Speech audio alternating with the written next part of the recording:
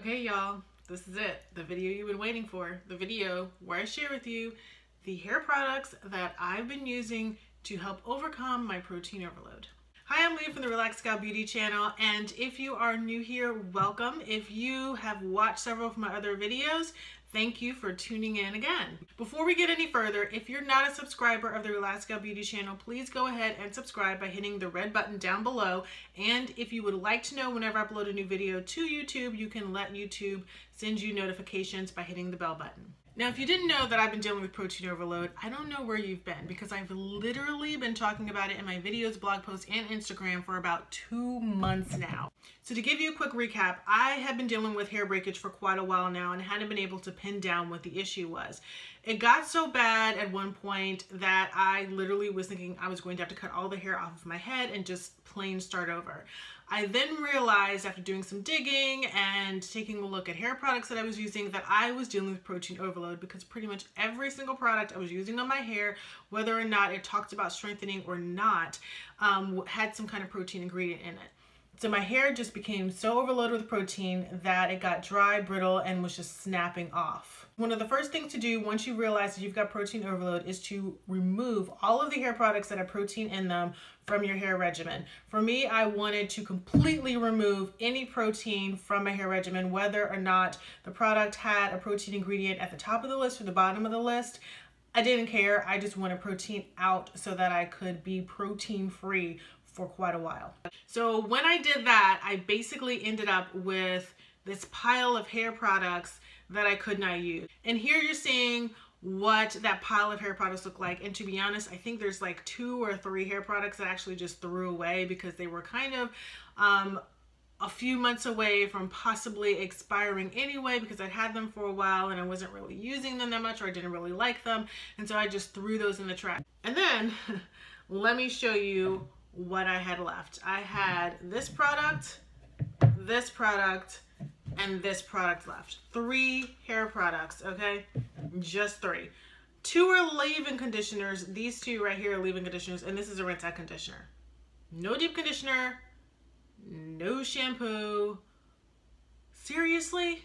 So because I had a rinse-out conditioner and 2 leave-in conditioners, I need to find other products that are protein-free. And so I scoured the web for shampoos and deep conditioners that I could use on my hair, and let me tell you, it is not easy to find stuff that is protein free. And it didn't help that I also wanted to stay away from hair products that had coconut oil in them for a while, because coconut oil can help to keep protein bonds intact on your hair. And so I wanted to break them up and get rid of them. I didn't want to keep them, so it didn't make any sense to use products that had an ingredient that was just going to keep me in this state of protein overload versus helping me to get rid of it. So first off, we're going to start with the shampoo that I've been using, and I've actually been using 2 shampoos, both from the same brand, Shea Moisture. This is one that I've been using for a while actually, but it stopped in favor of the other shampoos and ended up having all kinds of protein in them that I didn't realize. But this is the Peace Rose Oil Complex Nourish and Silken Shampoo. It's got date palm and camellia extracts, and it's supposed to hydrate and soften dry and brittle hair. One of the things that I like about this shampoo is this smell. It smells like roses. I do have to say though that the rose smell now, from when I first tried it, like probably maybe a year ago now, the rose smell smells a little more artificial than it did when I first started using it, but it's still a nice smell and it doesn't linger very long. But the main reason that I started using this again on my hair during the protein overload phase is that it's really, like I said, it's supposed to hydrate and soften dry and brittle hair. And with protein overload, my hair, of course, was dry because it was totally coated with protein, and it felt very brittle and it was breaking. And so the ingredients in this really helped to soften my hair, and I guess it was helping to break up the protein bonds. I'm not totally certain or sure, but I feel like my hair, every time I would use this shampoo, started to feel softer and got in a much better state.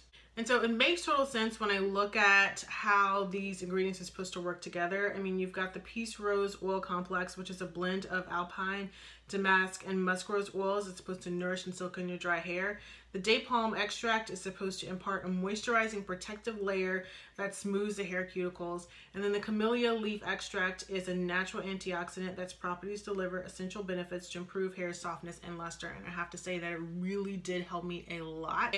The other shampoo is, like I said, also from Shea Moisture. It's their low porosity protein free shampoo. It's got spearmint extract and clary sage, supposed to moisturize and balance moisture resistant hair. So when it came down to trying to find hair products that didn't have protein in it, I just like, oh my goodness, it just hit me. Shea Moisture has their protein-free line, so why not try some products from it? And I got this shampoo, and I was like, we'll see how this shampoo works. But I really like it. It really cleanses really, really well. A little bit goes a long way. The smell of it, let's see. I mean, I can smell the tea tree oil, which is like nice, but it's got a kind of musky smell. Like the peach rose oil is really sweet. This one is more musky and more earthy. But I've already bought, like, this is the first, I think this is the first bottle that I bought. I've already bought another bottle, even though I'm like not even halfway through with this one. It was like on sale somewhere.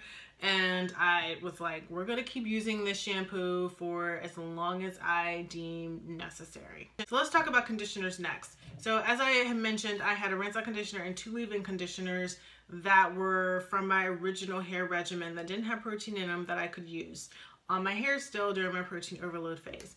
But I didn't have a deep conditioner that didn't have coconut oil or some kind of protein in it.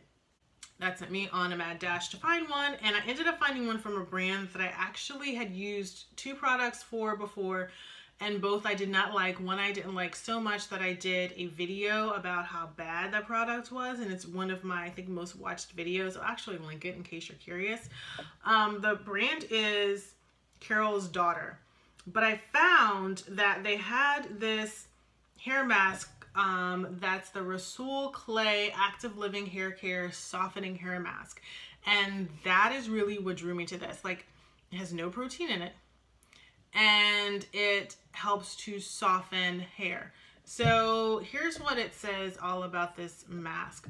It says, when your active lifestyle is hard on your hair, it can look and feel overworked, dull, brittle, and lifeless. So soften it up with a system of Rasul Clay shampoo and hair mask to replenish moisture for revived hair. These blended formulas with Moroccan Rasul Clay, aloe juice, cactus flower, absorb oil, leaving your hair revitalized, touchably soft, recharged, and ready to take on the rest of your day. Now, I have to say with this hair mask, here, I'll open it up for you so you can kind of see what it looks like. It's a little, no, it doesn't really move much. Here's what it looks like. It's got a putty kind of smell to it. It's not the best smelling, but it's not like a nasty smell. I do have to say, like, this goes on really well. I can't remember if it has a decent amount. Yes, it does have a decent amount of slip. And I have to say, the first time that I used it in conjunction with the shampoos that I talked about, oh, my hair felt so much softer. It didn't like solve all of my protein overload problems with one use, but it did soften my hair quite a bit. And so I've used it pretty consistently, just about every shampoo, and every time I wash my hair and I use it, my hair just feels softer and softer and softer. The one thing I have noticed is that while it does really soften up my hair, it really doesn't condition it. And that's probably because, like it says here, that the blended formula with the Moroccan Rasul Clay, aloe juice, and cactus flower absorb excess oil. So I feel like it's probably absorbing the natural oils that are in my hair, that are coming from my scalp. And so and it's not adding anything back, so it's not really conditioning my hair, but it's not drying out my hair at all. And I think that I've been able to balance that out with other hair products that I'm using. But I do feel like for some reason, I don't know, and this could just be totally in my head, but I feel like the clay has kind of helped with taking some of that protein off of my hair and making it, helping to break down those protein bonds. Like I said, I could totally be making this up. It could totally be just in my head, but I really feel like this hair mask has really helped my hair a lot during the protein overload phase. Okay, and then this product here is a rinse out conditioner. It's one that I actually did a video on, and I'll link it for you. It's the Texture by Cantu leave-in and rinse out hydrating conditioner. I've never used it as a leave-in. I only use it as a rinse out, and it's supposed to moisturize and soften strands. And it's funny because I actually bought this and started trying it a few weeks before I learned that I had protein overload. And by using this in my hair regimen as I'm trying to overcome the protein overload, I feel like it's helped quite a bit. I've used it as a pre-poo. I've also used it in between my wash and my hair mask because, like I said, the hair mask isn't really that conditioning. So I feel like by adding this as an extra step in between the shampoo and the hair mask has really helped to make that non-conditioning aspect of the hair mask not as big a deal as it possibly could have been. So really with this conditioner, it's supposed to quench thirsty strands, and it's got shea butter to hydrate and nourish, spearmint oil to soothe the dry scalp, and canola oil to minimize split ends. And it does say, like I said, it could be a rinse out or a leave-in. I only use it as a rinse out conditioner, and it's been pretty good for me so far. The other two products that I had left in my hair stash after I eliminated everything with protein was this one from TGIN. Thank God, it's natural. It's their green tea super moist leave-in conditioner. It's got green tea and argan oil, and it's a lightweight moisturizing leave-in conditioner for all hair types, and it's really just supposed to really moisturize your hair. And I have to say, like, this was like a lifesaver during my right before my protein overload got really bad. Like, this was the only thing that was keeping my hair moisturized and from totally completely breaking all off. Like, this was great, and so it's still working for me and keeping my hair hydrated and soft, and so this is not going away anytime soon. And then I was also using this from Shea Moisture. It's their sugarcane extract and metafoam seed silicone-free miracle style leave-in treatment with marshmallow root. Whew, that's a long name. It's a leave-in treatment that's supposed to help detangle, nourish, soften, cut drying time, add shine, smooth and reduce frizz, enhance silkiness, and protect against thermal environmental damage. So I've been using this on my wet hair even before I realized I had protein overload as not necessarily a leave-in conditioner, but as a heat protectant. And it really also helps with detangling as well. I do have to say it's got a decent amount of slip for me. And so because it doesn't really have any protein in it, I kept it in my hair regimen and have been using it, and it's been really great for my hair so far. And then yes, I'm a leave-in conditioner junkie. So I've got one more, and this one is like the sister to one of the shampoos that I have. This is the leave-in detangler from the Shea Moisture low porosity protein-free line. And oh my gosh, this stuff has been great for my hair as well.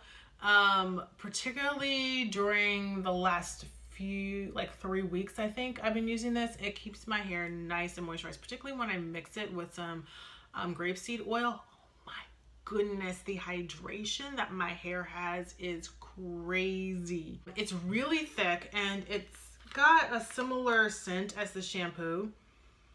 It's like, it's just, like I said, it's earthy and everything. I'm not in love with the smell, but I don't really hate it. And like I said, this stuff is thick. Like, look at this, look at this. It's not even down there. Okay, I did a little bit of shaking and now it's down there. But this stuff is thick. It's hard to get out. I have really liked it. It's been good on my hair. I don't think, though, that I'm going to continue to use it after I get past the protein overload. It's for low porosity hair. And while I think the shampoo will still work for me, I'm not quite sure that this will. Sometimes, not sometimes. I feel like before, when I first started using it, I was having issues with my hair. It was definitely really sinking into my hair. I feel like now that I've kind of gotten to a point where my hair is almost like where it had been before the protein overload started, it's starting to feel like it sits on my hair a little bit more instead of sinking in. So I don't think it's something that I'm going to keep on using. But if I ever did find myself, God forbid, in a place where I was having protein overload again, I would definitely get this leave-in conditioner back out.